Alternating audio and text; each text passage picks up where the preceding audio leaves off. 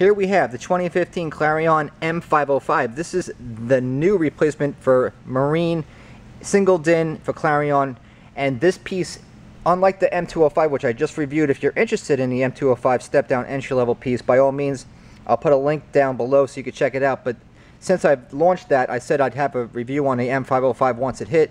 It did come in yesterday, so here it is in live action for you. So I want to go over this one because this one, since we've actually put it live on the site since yesterday, already, I think it was 13 or 14, some ungodly amount of these things already sold, so it's obviously pretty popular. Now, unlike the preceding model, there's some very significant changes, and I'm going to touch on all that stuff.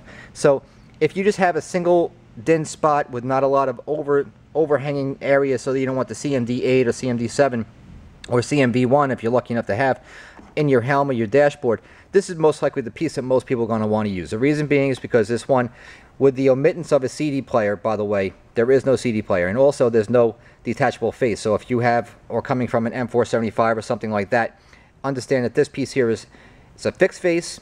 This is what it is. It doesn't come off, and it doesn't have a disc player.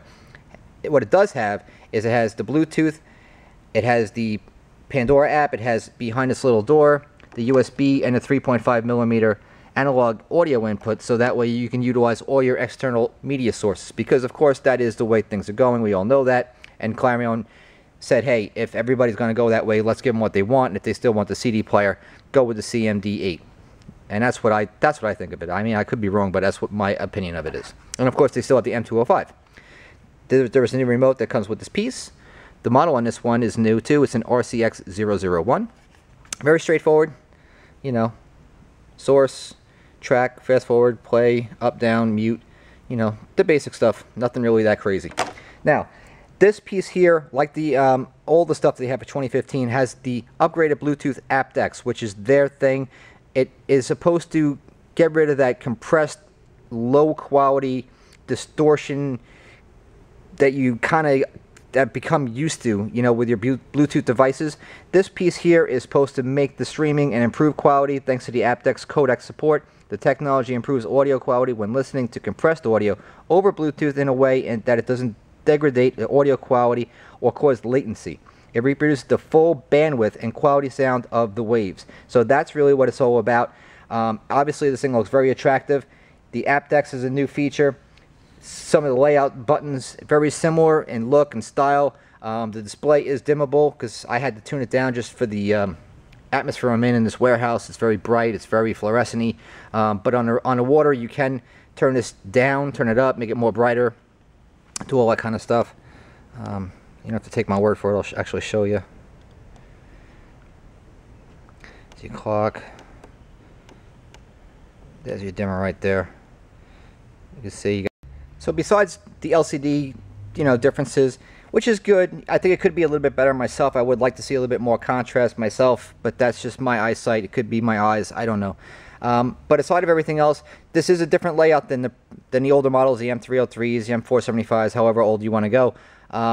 It's very cool, it's very simple, it's laid out very well. They have this big jog knob, which I think appeals to most people. These buttons here I think could be a little bit more bigger or rubbery, you know, they're a little hard to kind of access. However, these ones here are very good, I think they're great. However, it'd be nice if the whole button was pressable, not just on the extreme right side of it. So for instance, if you wanted to adjust the sound and you hit the left side, you see nothing's happening. You have to be in the middle to the right, so basically this half of the button is where it's actually doing the clicking. So your presets here for your FM and AM, exactly the same. You have 6 presets for FM times 3, so you have 3 bands. So 18 FM, 6 AM, which again, most people don't even bother using. Here's something that everybody uses, especially on a boat.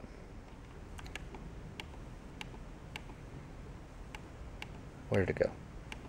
There you go. WB, weather band. Full weather band, just like the M205, built into this unit, which I think is excellent. Good job on that. Guys, I think that's a wonderful, actual, useful feature for anybody who's out on the water. Source, self-explanatory. You get SiriusXM, which I want to show you in the back what plugs are there dedicated for expandability. Pandora, your aux in, Bluetooth audio, which is nothing's paired, your weather band, and back from where you started from. So that's pretty much what's going on there. This unit does have 3 sets of RCA preamp outputs, which are all 4 volt, which is an awesome feature for a marine audio system, because myself, you got to have an amplifier if you're using a CB system, wakeboard system, or if you have a setup, you know, in your downstairs in your V berth, or you have something going on upstairs. This thing is very cool for that. And another really cool feature about this M505, which I think is probably one of the coolest features that you only find in the super high-end radio, like the CMV1, which is a $400 or $500 radio, is dual zone capability. This radio will actually allow you to have control over the upstairs. Say if you have, like on my boat, I have a up on my helm, I might have 2 speakers on the bow where we're all sitting, lounging, having some drinks or whatever out on the back, and then downstairs the kids might be downstairs watching TV, which you can feed aux in and have that run the sound to the downstairs by the galley or wherever they might be down in the cabin down there, which is excellent. So you could have one zone going on in one area and another entirely different thing going on in another zone. So front and rear expansion ability without having a switcher or some complicated setup that no one understands how to use anyway. Built into this unit, whether you use it or not, it's cool. It's a great feature, and I think it's an awesome must-have thing for anybody who actually wants to use it and starts using it. You'll never go back to not using it. Put it to you that way. Now, getting into the sound features, I just want to show you what this unit can show you. You have, of course, your preset EQ. Pop, rock, jazz, news, urban, movie, you know, the typical stuff. Then you got your loudness, which you can turn on and off. It does not have selectable for, you know, low, mid-range, and high range or anything like that, just on and off. So that's, you know, it is what it is. Subwoofer, turn it on and off, of course. I'm going to leave it on. There's your subwoofer gain control.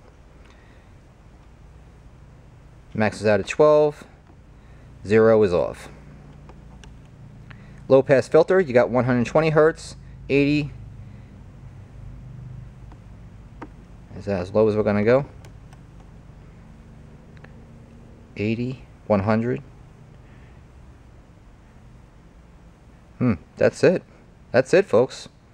I was expecting something else, but there is nothing else. I would have liked to seen, you know, 60, 45. That would be great. But it's not there. Your bass, your middle, and your treble, which is to be expected. Nothing parametric, nothing really crazy or intense on the audio controls. Clarion's never really been much on that, which is not good nor bad, just neutral for me. Your balance, C for center, and of course your fader. Aux in, which you could set for high, mid, or low, which we like. And back to where you started from your EQ. So you got that. You have your menu for your settings, your band, your source, your main jog knob. Very straightforward. Everything here is very simple, nothing complicated whatsoever.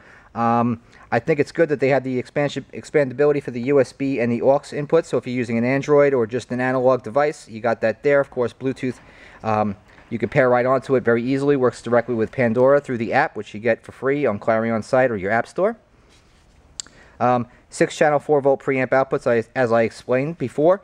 I just want to show you on the back side of this unit, and then we're going to wrap this thing up. Also, I want to tell you that this unit does still support all the prior year's expansibility. So if you're using the MF1 or the MW1 LCD hardwired remote or the MW2, nothing has changed. You could plug those directly in just as you did last year. Nothing's different on that respect. Now let me show you the back and we'll wrap this review up. Alright, so here we go. Back here, you got your front, rear, and subwoofer preamp outputs. These are all 4 volts. Your auxiliary input, your analog or terrestrial FM and AM antenna input, which also picks up on your weather band, so make sure you have a good antenna for this unit. Over here, you have your port for expansibility, so if you wanted to add on your hardwired remote controls, this is where you're going to go on right there. Over here, this is where you're going to plug in your SiriusXM tuner. And over here, if you were doing a steering wheel remote control, which I don't foresee anybody in the marine environment ever using this plug, but it's there anyway. Of course, that's included. The remote control, she's 22 watts by 4 RMS, just like they've always been for God knows how many years on Clarion. The sound is excellent. It does come with a sleeve. It does come with the trim ring. And like I said, the face is fixed. It's non-detachable. The illumination is non-changeable. So the white is what you got with the little blue, which is good. It looks, you know, kind of like that aqua theme marine. It looks nice. Very pleasing on the eye. Lots of features. The price is fair. So 2015, this is what Clarion has for your single DIN. That's the M505 review.